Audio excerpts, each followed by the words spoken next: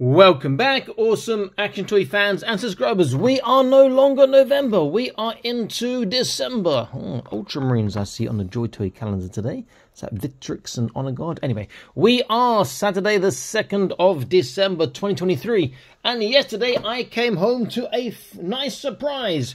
Bum bum bum. Already. Yes, that's right, the Joy Toy Warhammer 40k Cadian artillery, the Astra Militarum Ordinance teams have just been released here in China. So we've got the Ordinance team with the Malleus rocket launcher and with the Bombast field gun. Look pretty cool. Now I haven't taken off the cellophane yet, and the reason is if you look there, you can see the cellophane is now printed with Joy Toy's name. First time I've seen that, which is pretty cool. And the cellophane's sort of half coming off already. Okay, so let's get a look at the boxes. Front we can see there. The back we can see that it comes with 3 guys. Got the actual piece there and some nice details it looks like. I know a lot of people wanted to buy these guys separately. Unfortunately, they're not available separately, which is a shame. This one, the gun looks great. Looks like they've got the same base going on, so I'm assuming it's going to be save a lot of money in terms of parts, because you need to do tooling for singular parts of some of the gun. That does look great though. I am looking forward to this. Are these guys the same or different? They're different poses, might be very similar. We'll have a look in comparison anyway when we open them up. Okay, I'm going to unbox them and set them up. I'll be back in an instant. Do stay tuned. Okay, here we are. I'm doing this one by one because it does take up a lot of table space, desk space to display these, and I'd rather have slightly a bigger image as opposed to smaller to fit everything in, so it's a lot easier for you guys to see. Lots of stuff going on here. Really nice job. One thing I'm not so keen on at the moment, or let me rephrase that. One thing I think could have been done better. And I'm looking at the box to see if I've done it wrong. Looks like I haven't done it wrong.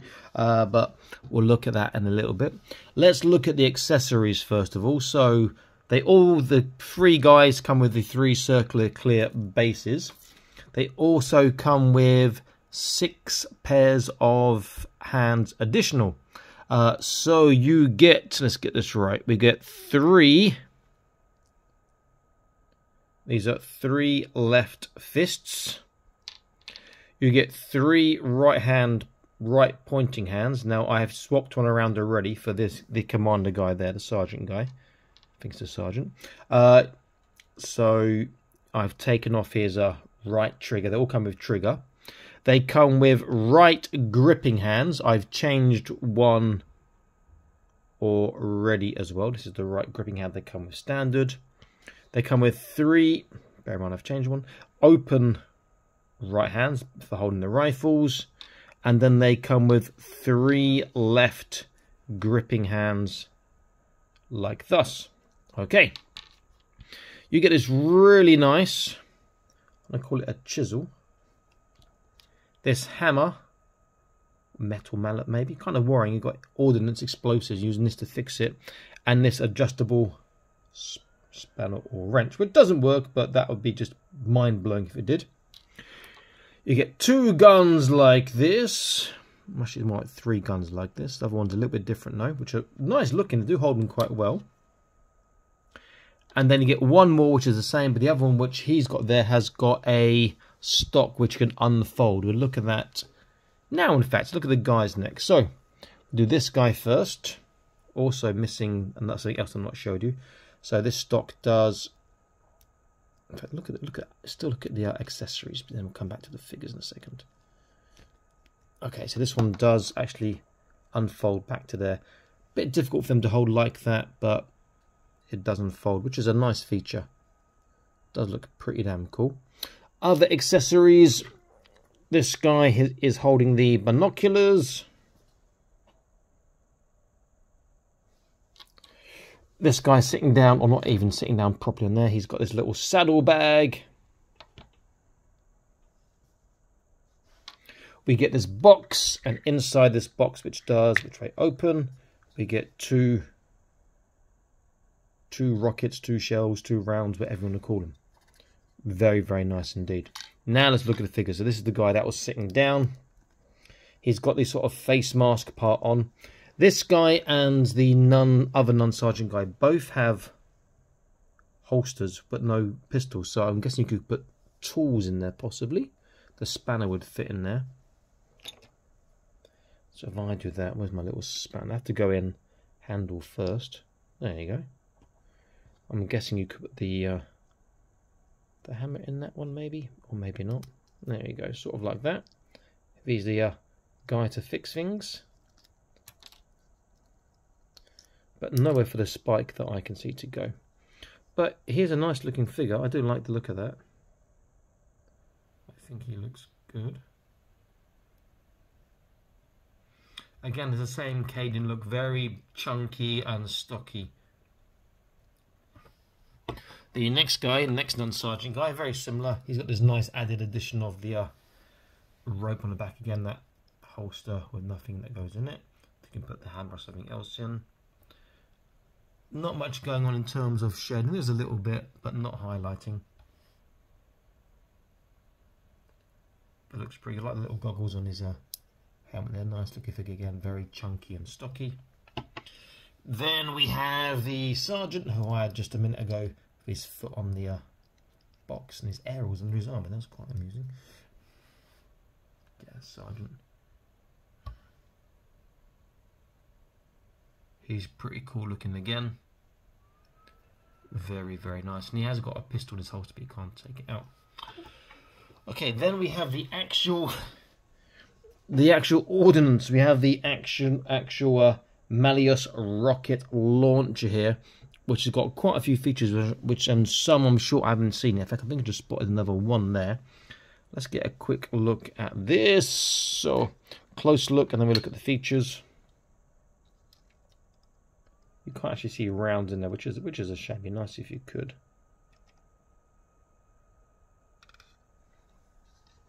Great sort of targeting screen there, which looks nice.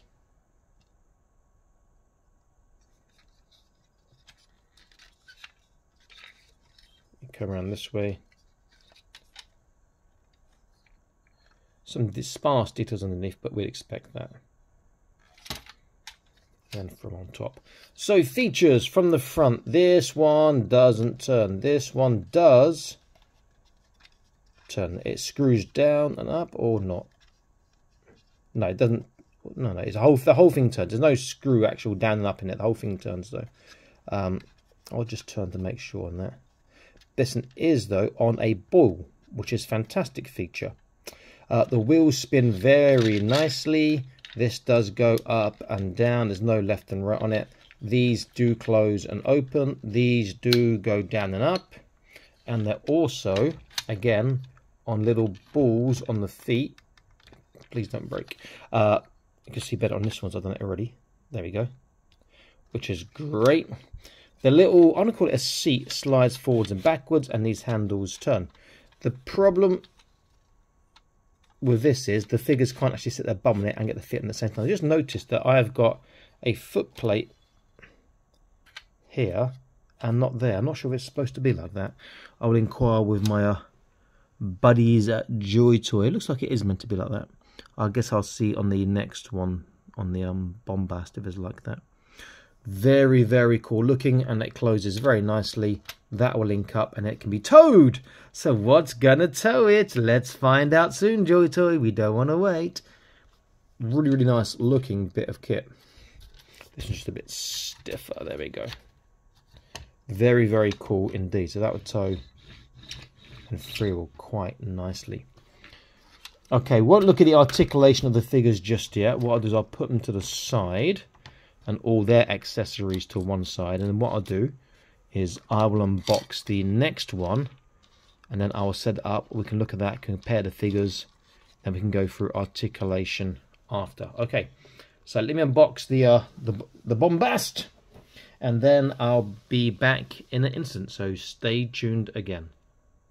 Okay, here we are, very quick to set up. So you can unplug this, which means you can also unplug this from the actual carriage. It's 2 pins on one side, 2 pins on the other side. So other than that, the carriage is almost identical, except you've got the armor part on the Bombast. Very easy to set up.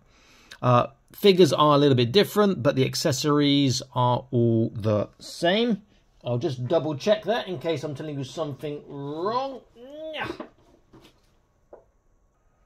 Yep, all the same. The hammer, the chisel, the binoculars, the adjustable spanner, wrench, etc. Figures are a little bit different in terms of their face sculpt, which is nice. You get both sets. You get 6 extra Cadians, which is fantastic. Obviously, the box is the same, but the ammo inside is different. It looks like a real bullet. So, we have this here. It's got the little logo on there. Very, very cool. You fit 2 in this one, and with the other box, again, it was 2, but these are vastly different. So let's have a quick comparison of the figures. I'll get the sergeants first. So this is the Malleus, and this is, in my right hand, is the Bombast. See, there are different facial expressions and faces. He's the sort of screaming one. This guy's a bit more cool, calm, collective. Other than that, he's got 6. He's got 3 different numbers to let know where they're from, which gun or platoon or regiment, whatever they're from, I guess. Would help identify them, help differentiate them. So pretty cool. The other guys, we've got another guy with the goggles on, the helmet. So this is the counterpart here. The faces, I'm going to say, are almost the same. Obviously the number again is different, but other than that, he doesn't have the rope as well, this one. But the faces do look the same. Then the last guy, this one on the Malleus, has the sort of a covering over the face. This guy doesn't have it. He's got the goggles, which look a bit off to me there. Again, got their own different numbers on there. He's got the rope this time. Nice. Okay, let's get a close look at the actual gun. There are a couple of different features. So we have here, huge gun. We can see we've got the armor parts here. There's got the number 6 on there, so the 3 was on the other one too. Again, this part doesn't move. This part does turn around. There's a ball on the end, same articulation. What I didn't realize with the other one is this part here, the footrests, moves as well. But I still struggle to get the guys anywhere near that butts flat and feet on there, because the arms can't reach that. That'd be better. This moves separately to that. This one you can actually open up, and you can insert a shell. Does it close all the way? Let's have a quick look. Yeah, pretty much. But there's not a hole all the way through. So if I was to put this through the top end, it goes so far it won't come out the bottom.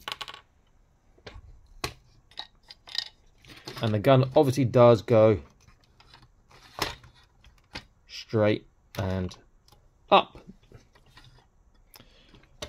Again, same other features where you can push these up and down. They might be a bit stiff in one side, like that one, and you've got the ball. You've got the ball jointed feet again, supports, and again you can close it for towing. Now, because there are 2 of these, whatever's going to tow it, I'm going to have to get 2 of. No, yes, not even no, which would be fantastic. Very, very nice looking indeed. I do like this. Okay, we'll go for articulation in a second. We just quickly check there's nothing on here that I've missed. You can't open those, can you? There's a little button. Nothing shoots. Oh, I see that. Okay. No, nothing that I've missed on that one that I can see at the moment. So articulation is the same on all of them.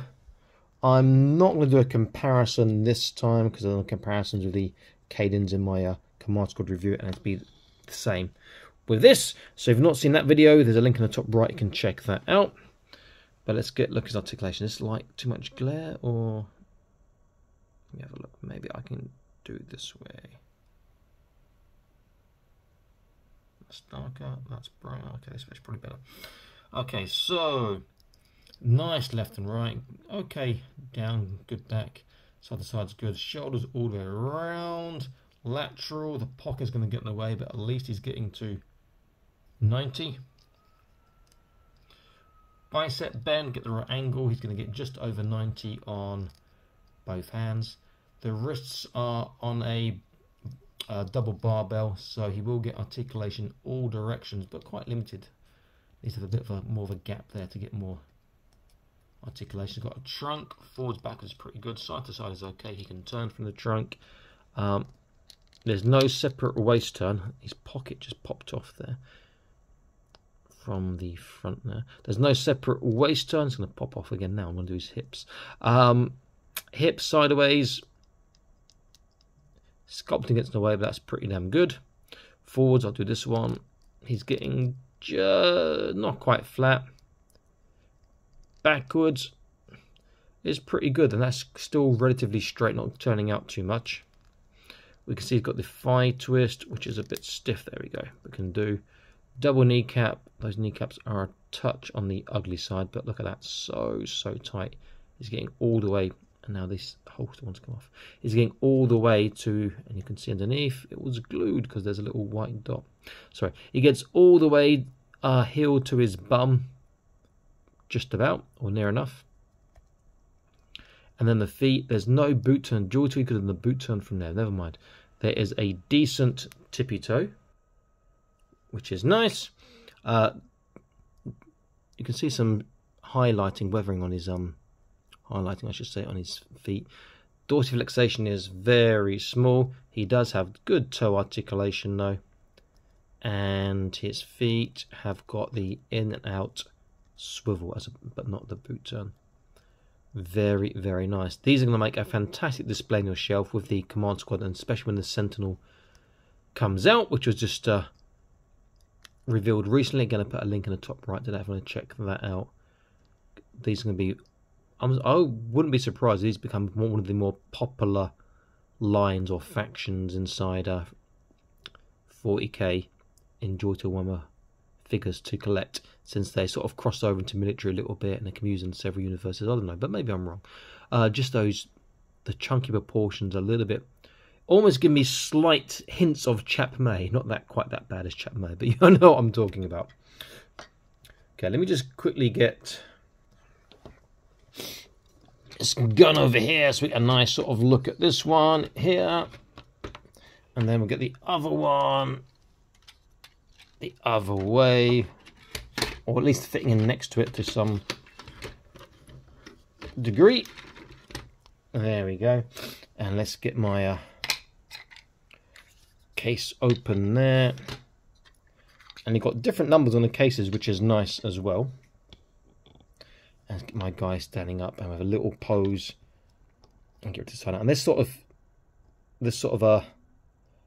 of toys, I should say, I really like. I love the fact he got big guns, is in scale. This is one of the advantages of 118. It's easy to do stuff like big guns and vehicles. When you get to like 112, it becomes prohibitively expensive and other problems associated with displaying and space and whatnot. Now, if you do like this sort of content, please consider joining the Patreon. It is free for 7 days, so it is worth checking out. It'll be linked in the top right of the screen now. And we also have exclusive content, things on there that you don't see on YouTube, and everything goes to Patreon first before it goes to YouTube, except for things that are in the public domain that will just go straight to YouTube anyway. And we have competitions for exclusive content and prizes, and well, let me rephrase that, not necessarily exclusive prizes, but you get prizes on there. We've got one coming up in the next few days to win a Planet Green Valley military robot, which is worth well over 40 USD, more if you include shipping. So it is worth checking out and being a member for that. Okay, there they are. And all the accessories sort of down in the front here.